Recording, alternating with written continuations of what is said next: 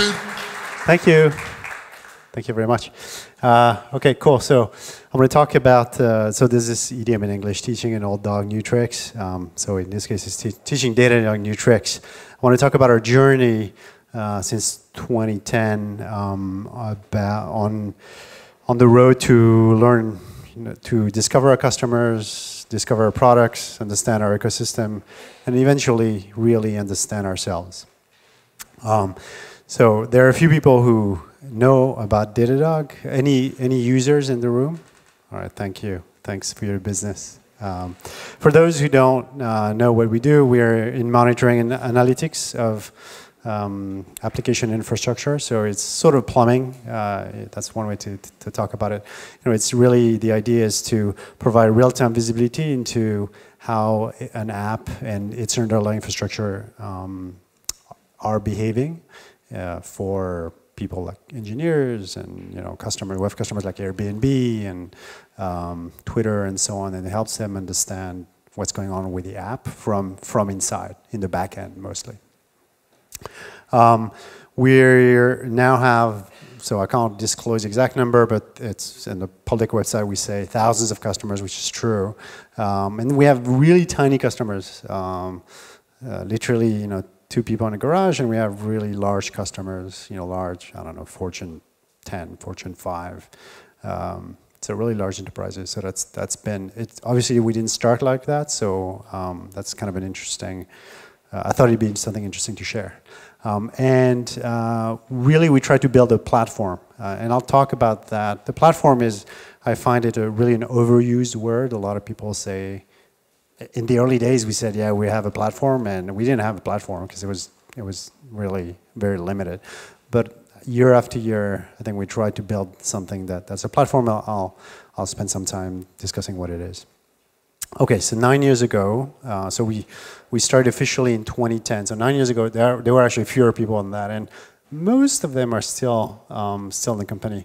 We're a handful of people. We didn't know anything about enterprise customers. So we're technically an enterprise software company. So enterprise software, you think you're going to sell to enterprise customers, and we really didn't have a clue. We didn't have any customers. I'm going to try to not walk there. We didn't really have any money. I mean, basically using credit cards to finance ourselves. And we barely started to build a product. So it's been an interesting path from nothing to something. And for me, the really interesting bit is what we've learned, and I'll get into a bit more specifics. So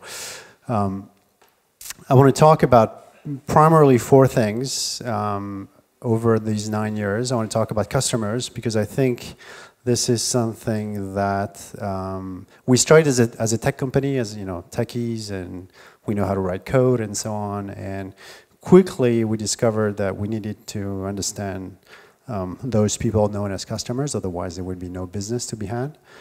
So there was a lot of learning, and the learning continues there. I want to talk about the ecosystem, also what we learned about, because you're a company, but you're not in a vacuum. So sure, you have customers, but there's partners.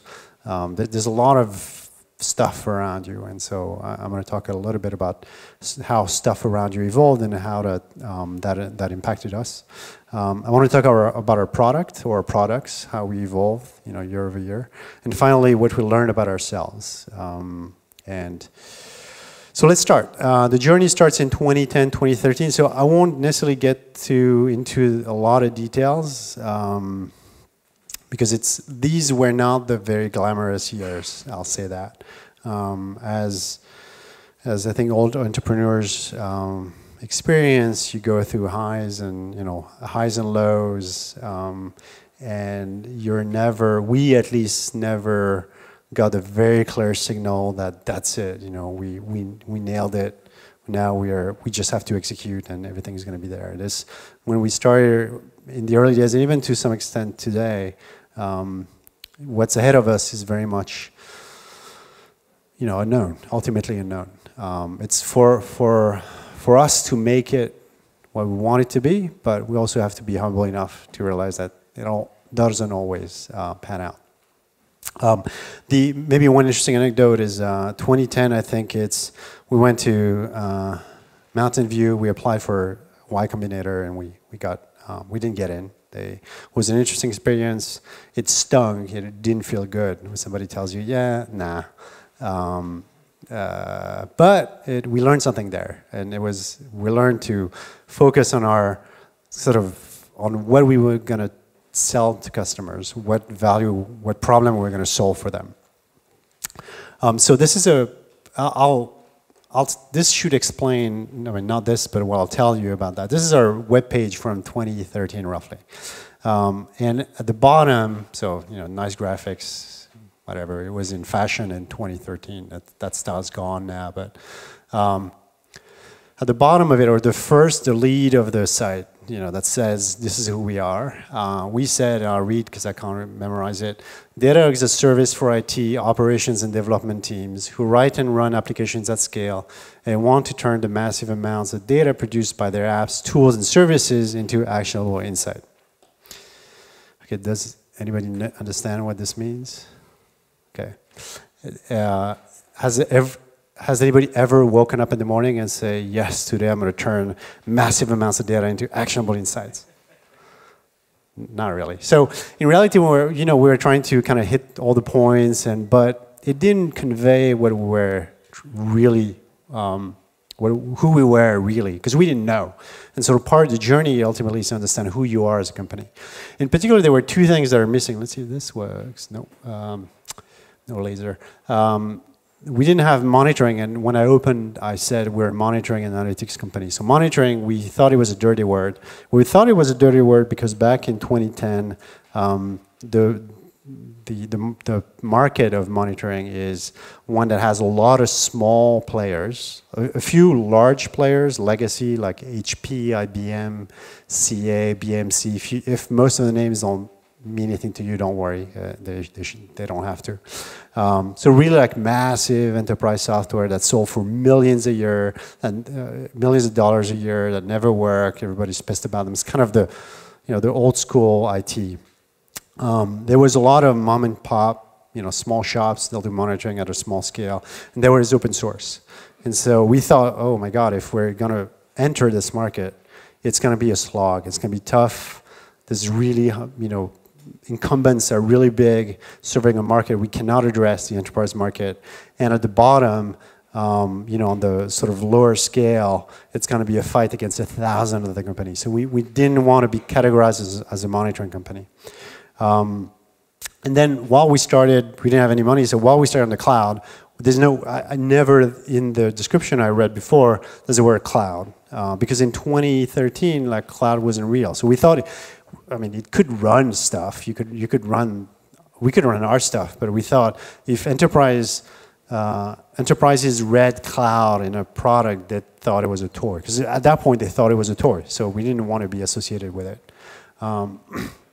So that's how you end up with this, mumbo jumbo that people are like, hey, yeah, I've heard Datadog, I want to try it. They read it, it's like, I'm not sure I understand what it does. So who we really were, and it took us 2.5 years to understand. Effectively, it took us 2.5 years to write this sentence. So Datadog is a service, blah, blah, blah, blah, blah, that wakes you up in the middle of the night when your application is on fire. That's essentially who we are. We wake you up in the middle of the night. We do more than that, but fundamentally, what got people to use us and come back to it is that was the value we delivered to them. Is we let them understand what's going on and kind of not be alerted by their customers that their stuff is down, but we would tell them, hey, your stuff is down. And by we, I mean the tool we had built. And so I think looking back, getting that sentence was, getting to that realization and eventually writing it down, that was a really important journey. And that's maybe when something clicked. And the way it manifested itself when you effectively building stuff that wake other people up, when we built that, is people would come back to the product. Before we had that, people would say, yeah, cool, I can send a lot of data, I can understand what's going on, but I move on, life happens. Once we built something that brought them back in, then we became part of their daily lives, as I'm sure some of you who use us, we're part in a small way of your daily lives. Not necessarily the best moments, but we're part nonetheless. So then we said, okay, cool. So we're SaaS and we do monitoring and we understand cloud really well. That's the other way to think about it. So 3 years to get there, from 0 to 10 customers, small, small month to month. A lot of traveling with a lot of events, a lot of demos, going from city to city, mostly in the US, a little bit in Europe, schlepping the displays and the computers and connecting everything and say, oh, well, let me tell you about Datadog and so on. That was the early years. And finally, we got to this. We got to enough clarity that we thought, okay, now I think we can start to scale it a little bit. At that time, well, this is a bit of a term of the jargon of the our industry, but there's this notion of observability is be able to see and understand what's happening inside a computer stack. If you've ever been into a data center, any application physically looks like a bunch of blinking lights. That's an app, because that's a bunch of servers connected. They just blink. That's all they do. Or they heat up the space and they blink. And so as a person, you can't do anything with it. Just blinking lights and heat. You need a tool to sort of tell you, okay, your app is up or down, and it's slow here, and your CPU is about to burst in flames, and you run out of disk space, and all that stuff. You need some software to tell you that, and that's us. That's another way to think about us. And so, one of the pillars of observability is the ability to measure things from that, that pile of computers, that pile of hot computers. And so we built a product which internally we call metrics, and it measures anything. It measures CPU, memory, number of people, clicking on a site, and so on and so forth. And we let people measure anything. It could be temperature. We have people doing random stuff with like solar panels and so on, but that's a different story. So I'm going to fast forward to 2014, and I want to talk about that year in 3 different categories, which I sort of alluded earlier. I want to talk about customers, ecosystem, and ourselves, kind of how the kind of changes that are happening. So in 2014, we went like a few years prior to AWS reInvent. So I'm assuming AWS is a fairly common provider, and reInvent is the big event in Las Vegas, kind of interesting. It's where everybody, this is like the biggest cloud event, if you will, of the entire industry. And so in 2014, you remember I told you that we didn't want to use cloud in our description initially because we thought cloud was not real, it was a toy. And so interestingly, in 2014, we see enterprise users show up at reInvent, which means they're curious, which means there's something. It's not maybe they won't use it right away, but there's this notion that maybe that's where the future is. They want to understand. We have our first booth is really small, and among those enterprise customers, we don't see any banks, and that's kind of okay. Maybe the large manufacturers are showing up. Maybe I remember meeting with I think like Weather Channel, so large media sites, online media sites. So it was promising, but no banks. It's like, it's not clear that the cloud's going to take off because the banks are not there. And there's this, they have a significant firepower in enterprise. So that's after the show. That's what we learned. In terms of ecosystem, interestingly enough, that's when this Docker hit 1.0. And that year in 2014, I gave a session at reInvent, like a monitoring session, which was so monitoring Docker containers. It was immediately sold out. Like they had and it's not like I had something very interesting or very groundbreaking to talk about. It was like, okay, well, containers is this is how you monitor containers. It's kind of very basic. There was a line, and I'm not a particularly good speaker, so it's not like I don't do magic tricks or anything like that. So, but there's a line around, to get in. And so this was an interesting learning data point for us. And we saw that people really wanted, they started to connect their tools to us, they started to send us of data. We saw that how we integrate in a customer's environment was really important.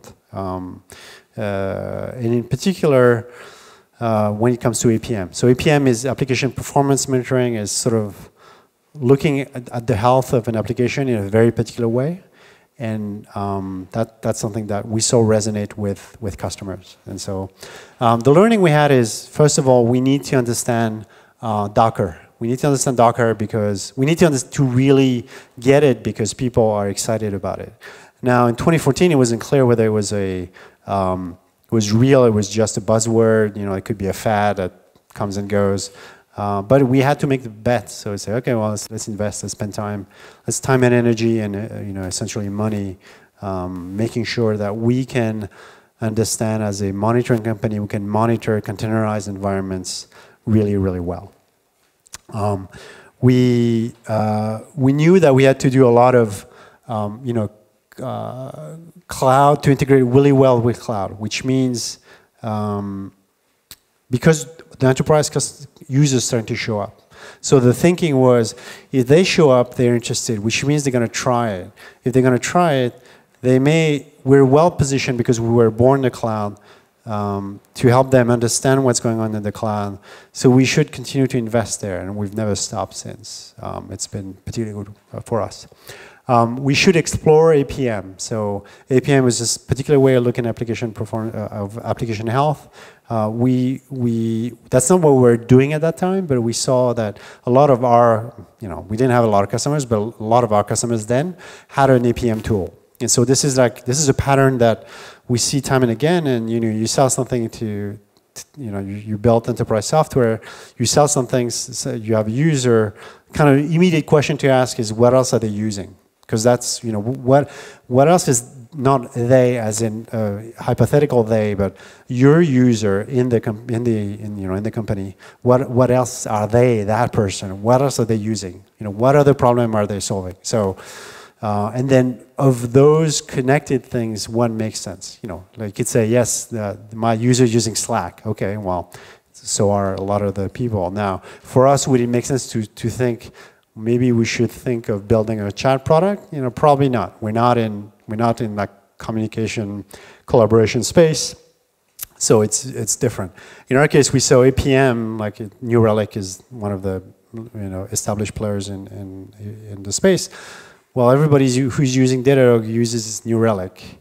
So that tells us something. That tells us that, well, first of all, we're complementary to New Relic, which means we're not a tool like New Relic, which means a customer thinks they need us and them to get answers, and so that gave us some idea.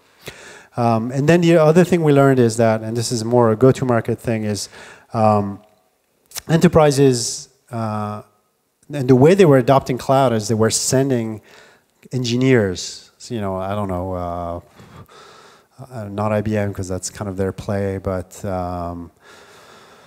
Let's say Nestlé, to take an example, they would send engineers, like software engineers, and so to AWS. And so this is a different. If you think about how large companies buy technology, there's kind of two ways. Either an engineer goes and tries it out and say, okay, that's cool, we should use that, and they figure out a way to get adopted and budget it and so on. Or you go and wine and dine, play golf with the CIO, and then the CIO says, okay, yes, I decided our strategy is going to be this. We're going to buy this tool. We're going to spend $100 million. So you have sort of top-down, kind of outbound field sales, and we're going to meet the top of the food chain and convince them that they should buy your stuff at scale. Or, and that was relatively new, you have the bottom-up approach, which is you're going to convince users one by one, even inside large enterprises, that they should adopt your stuff. And that's something that didn't exist before. Kind of open source opened the way there, where there was sort of a little bit of a guerrilla adoption. And then cloud, interestingly, followed the same path. AWS, because the people at the top considered cloud as a toy, AWS didn't start as, yeah, we signed a $5 billion contract with Snap or something like that. They started with somebody in the trenches, got the department credit card, put it in and started to run shadow IT. You know, they started to run their own stuff. They didn't tell the centralized IT department that they were using AWS. And that's how they got started. And then the developers like, wow, that's cool. I don't have to wait for 6 months to get, or 12 months to get a piece of metal to run my stuff. I can get it right away. Let's do more of that. And they got to a point where companies realize, oh, you know, what's going on? We have, you know, all these credit card charges from AWS. What's this AWS thing? And that's how they, you know, they effectively got they got hooked. And so we followed, you know, somewhat the same path. Even to this day, you can try our product for free. You can without talking to anybody. Like literally, you don't have to enter. Well, yes, you have to enter your name and email, but it's just so that you can log in. We don't ask you to. Nobody's going to call you right away. They wait a little bit, and then it's not a stripped down version. It's not a demo account. It's not like some, you know, toy. It's the real thing. So you could try. Like, that's the best thing, you know, for us. So at that time, we still have only one product. We keep building it, and, you know, it's our workhorse and so on, but we only have one. Fast forward 2015. So in 2015, this is, from a customer standpoint, there's an interesting thing that happens. There's a bank, there's a retail bank in the US called Capital One. It's probably equivalent of, I don't know, they don't have a big investment bank, so I don't know, Crédit Agricole maybe or something like that. So, you know, pick a retail bank. And they are on stage at reInvent with the US to say, yes, we're all, you know, all in the cloud. And this is like, wow, this is a significant shift in the mindset, because now the banks, which in the 80s, 90s, early aughts were at the forefront of technology, hadn't adopted cloud, and they were falling behind. And there was this one bank that said, okay, no, we believe in cloud. And the banks are heavily regulated, not the most regulated industries, but heavily regulated. So it's essentially the effect it has is it tells other people in the industry, cloud is okay. And even because if you're not, you don't want to be if you're a large enterprise, you know, CIO and so on, or you don't want to be the first to say, yes, we adopted cloud and it failed and I'm going to get fired, because that's usually what happens. It's a lot easier if somebody says, you can point at, look, you know, we're X and they do it, so we should do it. You know, because they do it. Now it's, you know, you can have good reasons to do it, but it sort of validates the choice that you're making. So for us, what that means is that's now serious business. People do not equate cloud to just, oh, it's a toy, it's going to go away. It's getting real. So of course, you know, it'll have implication on our positioning, our go-to-market, and so on. In terms of ecosystem, and this is, there's something called Kubernetes, abbreviated as KATE here, which sits on top of Docker. It orchestrates Docker containers. It reaches 1.0, and it's really, the orchestrator is it's what makes or breaks your containerized environment. There are so many containers all over the place. When you containerize your application, there's so many of them, they're so ephemeral that unless you have the piece of code that keeps that, you know, up and running and schedules, deschedules, starts, stops, then just you can't operate. And so at that point, we see that come up. So, Kubernetes comes out of Google, so they have good creds for that, you know, based on that.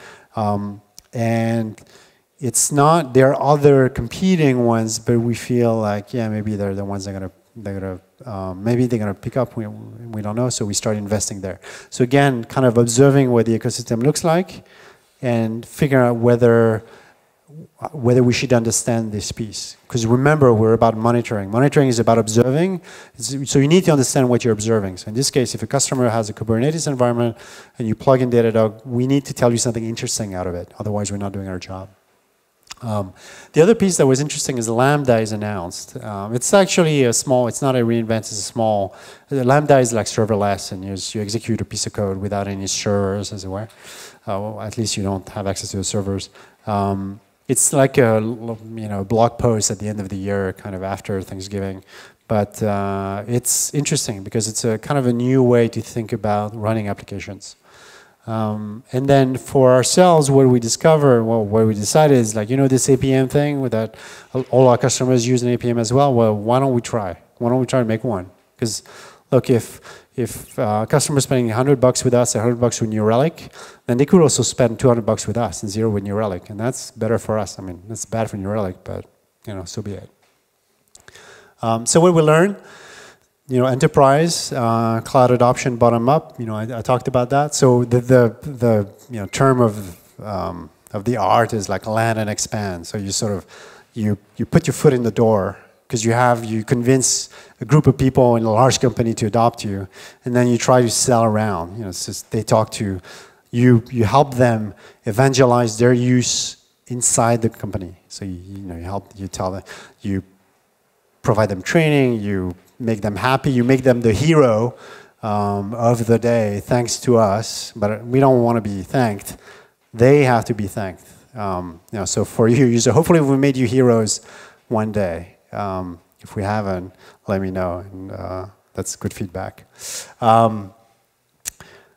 The other thing we started to gather too is that, look, the environment is getting more and more complex. There's all this stuff that comes up, Kubernetes, Lambda, Docker, and so on. It's hard to keep up. So actually, everybody wants to learn, and it's a lot easier if we can give people some introduction to new technologies.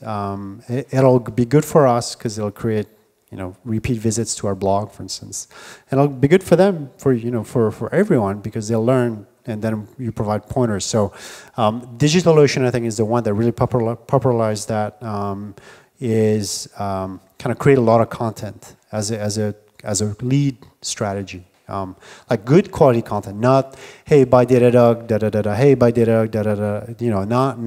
Not a sales pitch every 3 lines, but rather here's some good info that solves your problem, and then at the bottom, by the way, we're so and so. That's what we do, and that's very powerful strategy to gain leads. In other words.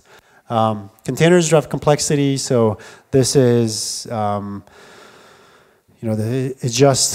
an technical evolution, technology. It's a technological evolution that's changing the way we think of applications, and it happened really fast. 2014 Docker's 1.0, 2015 Kubernetes 1.0, and people started to invest a lot of mindset, a lot of time thinking about it. So.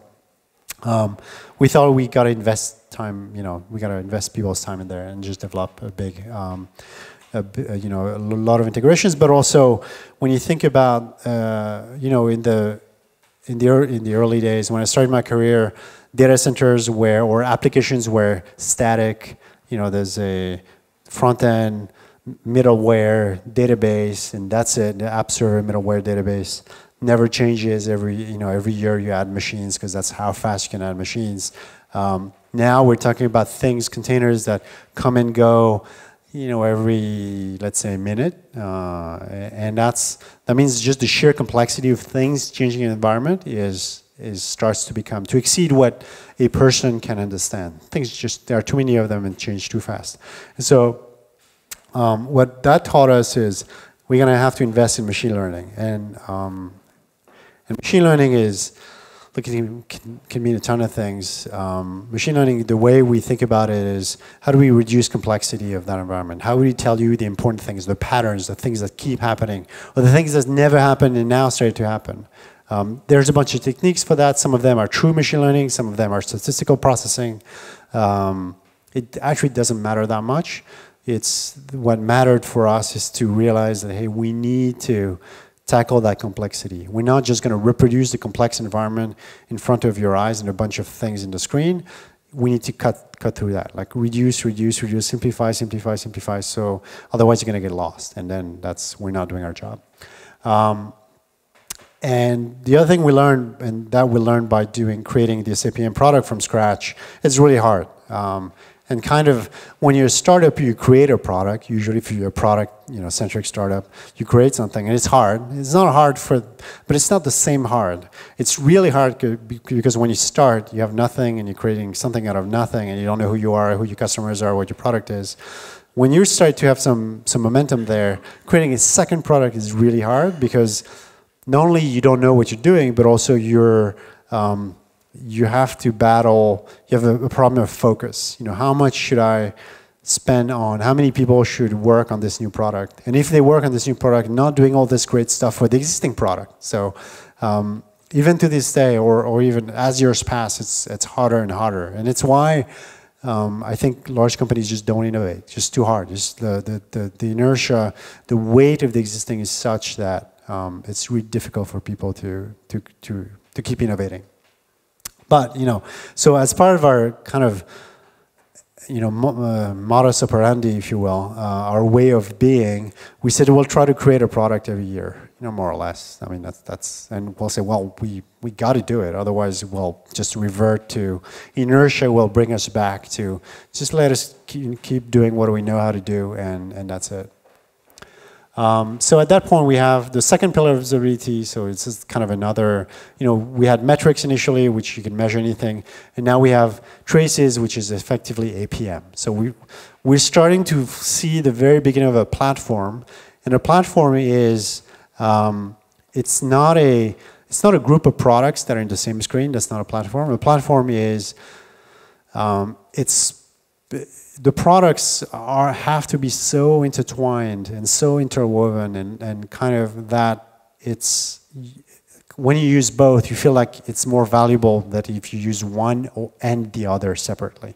It's really difficult to achieve. I think when we build those two, for instance, one of the things we struggle with is how do you go, like literally, how do you go from one screen of one to the other? Like what are the paths? How do you connect things? And if you're able to create these bridges in each product so that you can bounce back as needed, then you start to have a platform. There's more to a platform to it, but that's kind of step 0. 2016, so more cloud, more containers. That's, in a summary. So AWS signs bigger and bigger deals. We sign bigger and bigger deals. At least in the US, I think Europe and Asia was starting to, could see it picking up a little bit. In the US, things start to really ramp up. And so we had, we could see AWS was not the only game in town. Now Microsoft with Azure really started to invest. Google with Google Cloud was aware that there was something they should do. They just didn't know how to do it. Or they built some amazing technology, just didn't know how to sell it, but nonetheless, they were trying. So the customers, what that meant is it was a full embrace of the cloud. Maybe some euphoria, I don't know, but really thinking, okay, that's where we gotta go. That's where things are next. And back in, I think, 2014, First Bank says, hey, we're on cloud. 2014, the CEO of one of the largest US banks says, no cloud, it's over my dead body, we go to the cloud. Because they were too scared of data leaks, stuff like that. And 2016 is, I think, when that guy says, you know what, we gotta go to the cloud. And that's a very powerful moment. Because it means a lot of people are watching and they're going to wonder, well, why is he saying they should go to the cloud? What did they see? What did this guy and his team see in the cloud that we're not seeing? And that gets a lot of people thinking, maybe we should go. And then they, kind of rationalize the decision. In the ecosystem, Kubernetes, kind of won the orchestrator wars, which means that while it was very young and aspirational, our bet on investing and understanding Kubernetes so that we can monitor it on behalf of our customers was starting to pay off, or was going to pay off, because we bet on the right horse. Now, in truth, we also bet on the other horses. They lost, and we just pull back and say, okay, the team that was working on, there was another one called Mesos. They said, okay, just don't work on it. Just leave it as is. And we'll patch our support of Mesos once in a while, but we're not going to actively support it because it's not going to be actively developed in a while. In 2016, serverless was born. So now, I don't know how many people know about serverless. I've heard the word serverless. So again, this notion that you don't need machines to run code. So it's not true. You do need machines, but that's all delegated to the customer, to the cloud provider. Interestingly, Google in 2008, maybe 7, 8,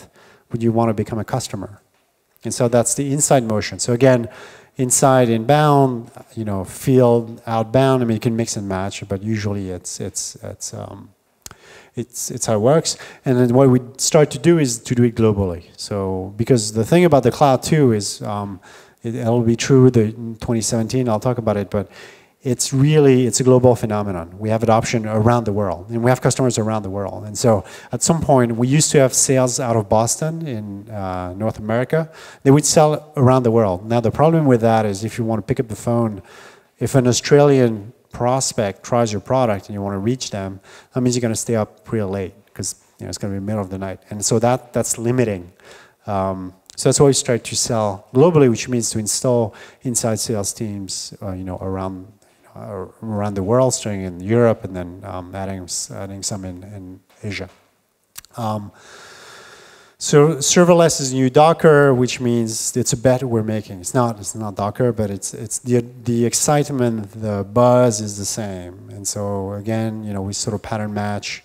Is there something, it's worth the investment for us. And so, you know, we do it. We start investing a lot. In terms of APM, what we learned when we added the second product is integration was really an important part of it. And this is sort of somewhat specific to what the product does and how it's usually deployed, but it was a friction factor for us. So we had to work on a lot of that.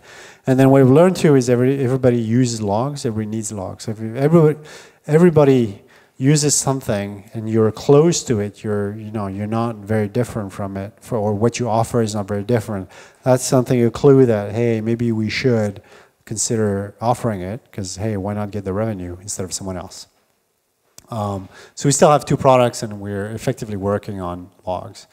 2017, so now we see outside of the US, cloud adoption starting to really pick up. So by at least my estimates back then, say about 2 years behind in terms of adoption. But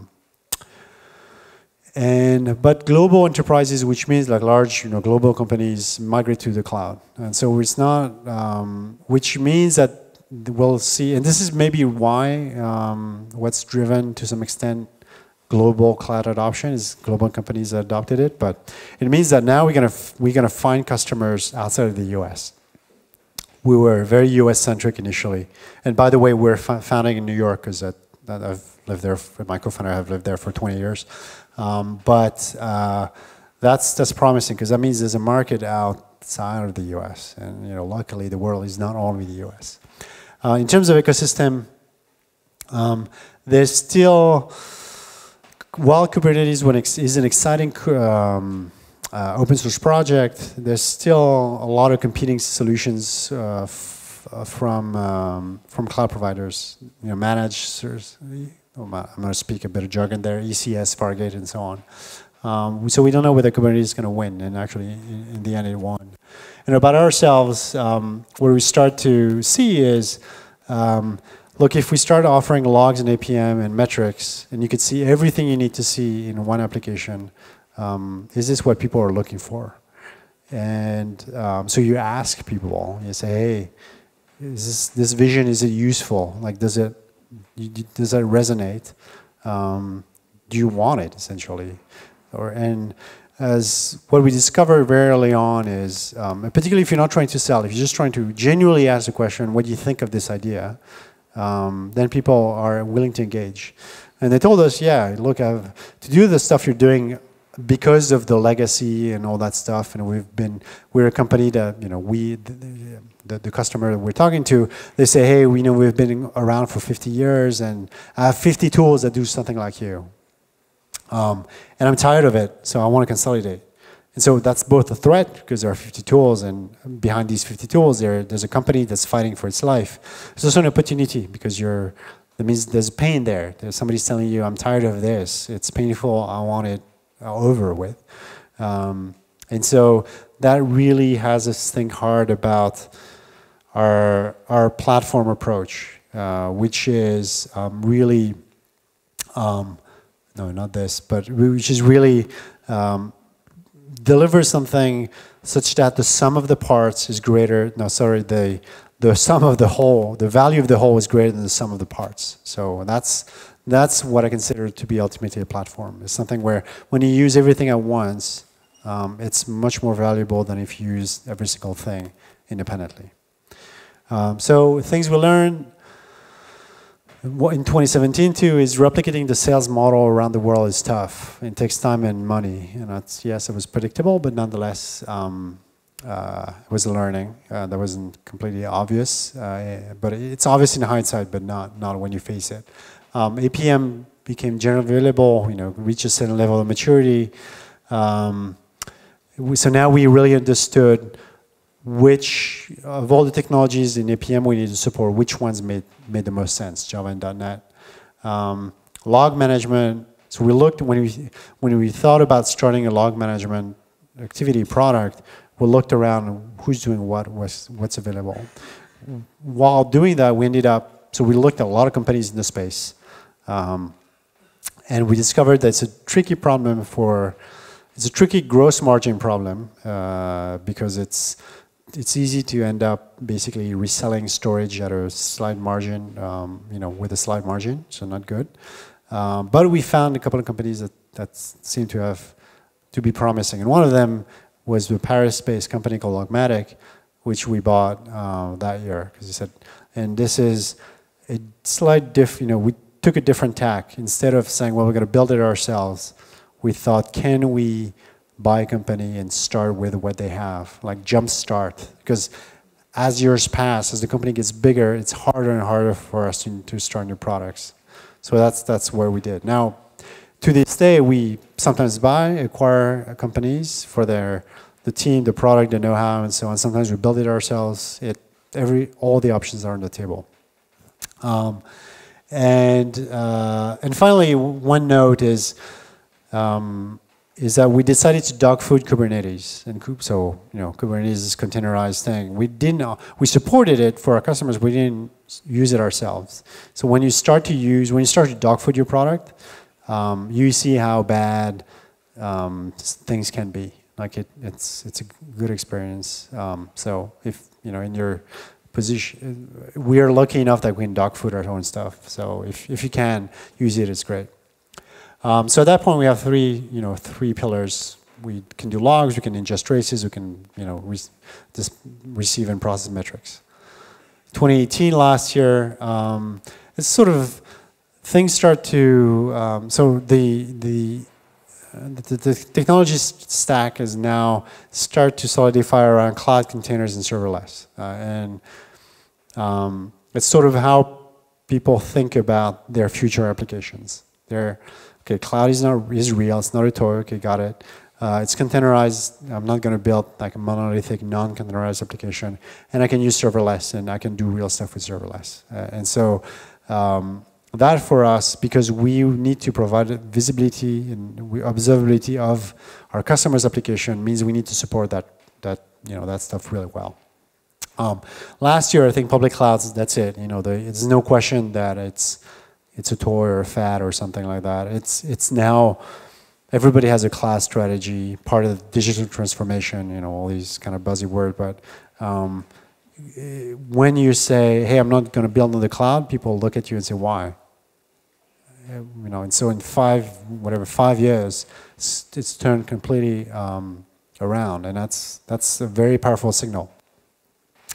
In the ecosystem, Kubernetes has won the orchestrator war, and serverless is here to stay. And I think this is something that is, it needs a few iterations. I think maybe not, maybe 2023 it really picks up for real, or 2028, I don't know.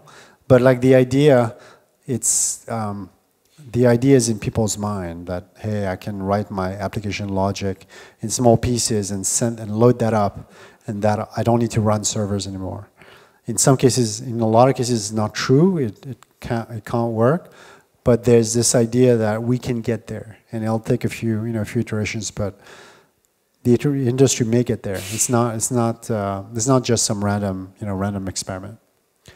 And so, I talk at length about a platform. We really sort of spend. That's something that we invest a lot of time in last year, and we continue. Now, an interesting piece that what we learned is globally, try before you buy works even for enterprise sales, and that's sort of the powerful thing. So now, when I want to check, some enterprise software. B2B software. If I go to the site and I can't try, I'm frustrated. Because there's so many sites where you go to the site, so many companies that built, and if you do it right now, I'm telling you it's not a good idea, but so you can go back and change it, but you go to the website, you try to understand what they do, and so there's a high-level vision statement, which may or may not resonate. Ours didn't resonate back then, but whatever. And then there's a little cute animation of people running or things moving, and then that's it. And then there's a try, and then you enter, you click, and then I got to fill out the form, and somebody will call me or somebody will send me a PDF. And that was okay in 2005. That's how people bought software, B2B software.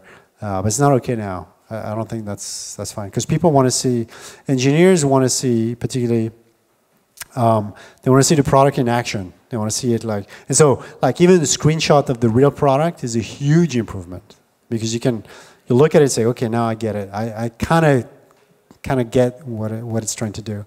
And then the ability to try before you buy is essential, and minimum friction. And it works for enterprise, for large enterprises. That's in a sense how what's fundamentally transformed in the way people buy technology now is you're not going to go in a long cycle before you can test it, or you're not going to tolerate long implementation cycles. I want it now, I want it all, and that also applies to enterprise software. The reason for that is when you get a prospect's attention, like you get 30, kind of the way I think about it, somebody hears about Datadog, they go to the website. So now we have 5 seconds, a few seconds to keep them interested. And they're going to click, okay, what does it do? Okay, I kind of get a sense.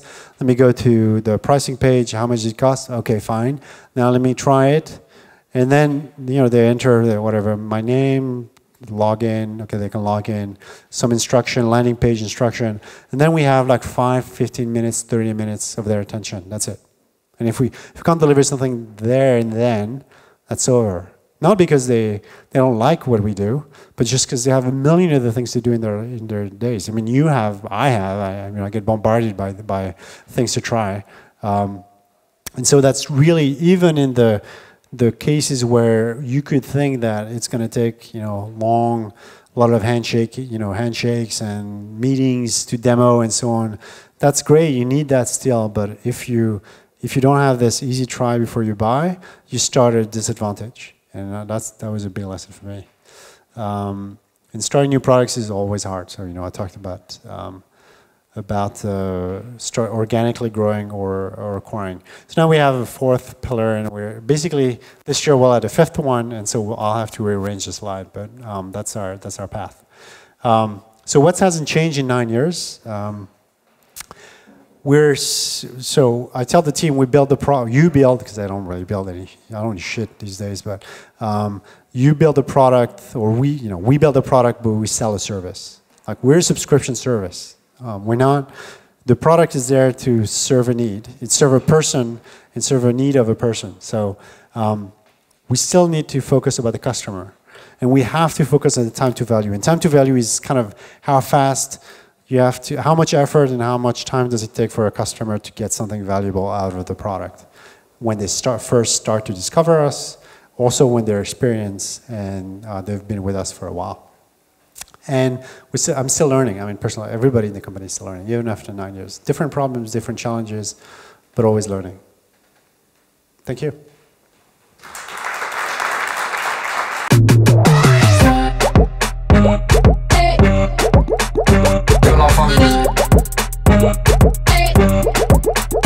Que la famille.